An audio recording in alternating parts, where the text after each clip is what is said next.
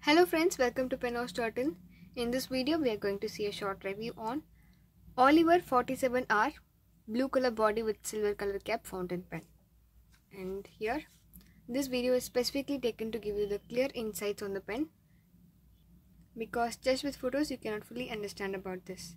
So here, this is a blue color body and silver color cap where it is a golden color clip, and at top portion it is also in the body same blue. And the brand's name Oliver was mentioned in this body, and also the model's number 47R, and the brand's name Oliver is mentioned in the engraved in the cap portion also. As this is a metal cap, you can engrave your names or logos in this cap. And let me take it out. This is a semi-hooded nib. After removing, it is looking like a 47 Camlin 47 model, and that is a Preston type 1.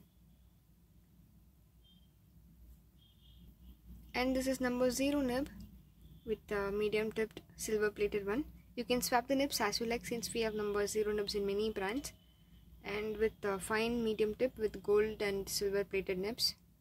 For that, you can go to a site, click pen spares and go to nibs, and there you can use a filter and make a query on what you require.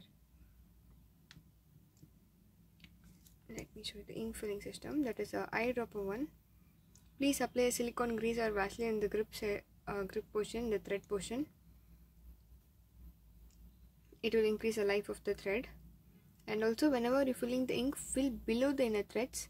If you fill in excess, the leakage path will create it and you will spoil your hands. And a good amount of ink will be filled up in this portion.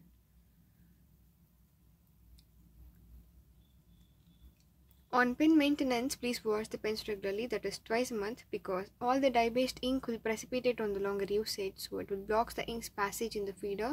So you will get a scratchy writing, and slowly the ink will dry quickly, and then you may have to shake the pens for the ink flow to come out.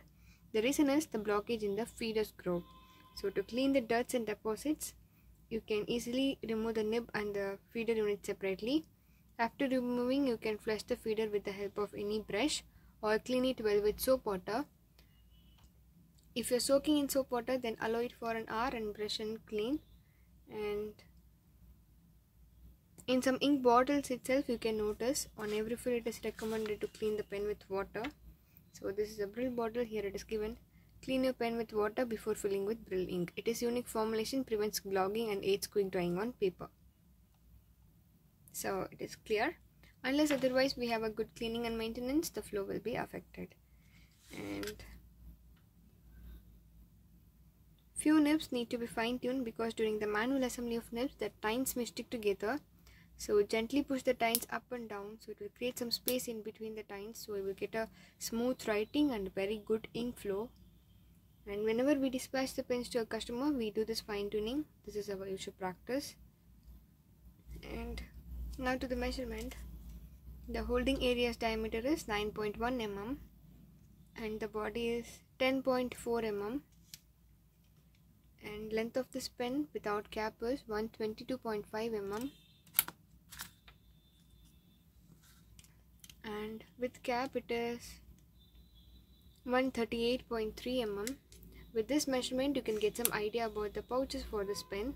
If you maintain this with the pouches and all, the same aesthetic shininess will last forever, and this is the important maintenance in fountain pen.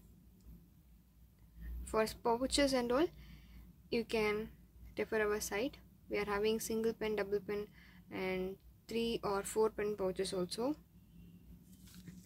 Now to the entire weight of this pen is 11 grams.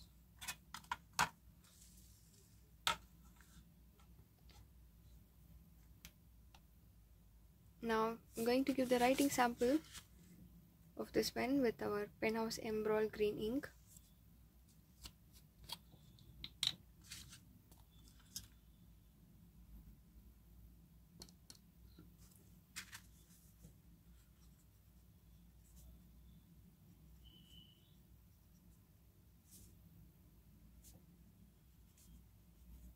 a very smooth nib.